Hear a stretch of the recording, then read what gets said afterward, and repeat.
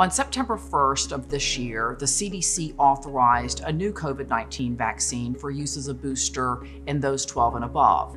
This vaccine is a bivalent vaccine, and what that means is it contains part of the original vaccine. So half of the dose will be comprised of the original vaccine. The other half of the dose is a specific vaccine that was developed to target the BA.4 and BA.5 variant. One is made by Pfizer. That Pfizer vaccine is authorized for those 12 years of age and older as a booster dose. In order to qualify, you must have completed your primary series with the original monovalent vaccine and at least 2 months from the last vaccine dose that you've received, whether that be the primary series vaccine or a prior booster. So again, Pfizer, 12 years of age and older.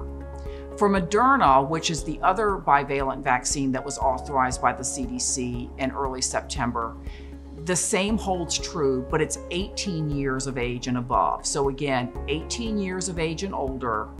If you've completed your primary series and you're at least 2 months past your last vaccine dose received, you're eligible to get this bivalent booster. Some of you may be wondering, what about those that are under the age of 12? Because we do know that there are boosters available for those 5 to 11 from Pfizer at this point.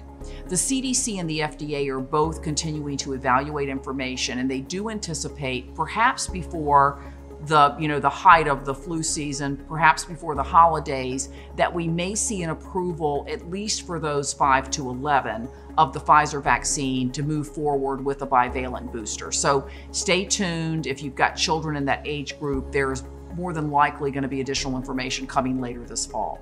Some of you may wonder, what if I've already had either 1 or 2 boosters of the monovalent vaccine? Well, first of all, the monovalent vaccine, when this new bivalent was approved, can no longer be used as a booster. But if you've had prior booster doses, whether that's 1 booster dose or whether that's 2 booster doses, you still qualify for this new bivalent booster as long as the most recent booster dose that you received was at least 2 months ago. As we're coming into the flu season, it's an opportune time to consider getting the bivalent booster along with your flu vaccine. The vaccines are arriving starting this week in localities in Hampton Roads, including Riverside. The vaccine can be scheduled through the typical vaccine scheduling process that's been used with prior vaccines. For Riverside, we will have the bivalent boosters available in selected medical group practices, as well as through upcoming community health clinics. And for our employees, it'll be offered through our employee health locations.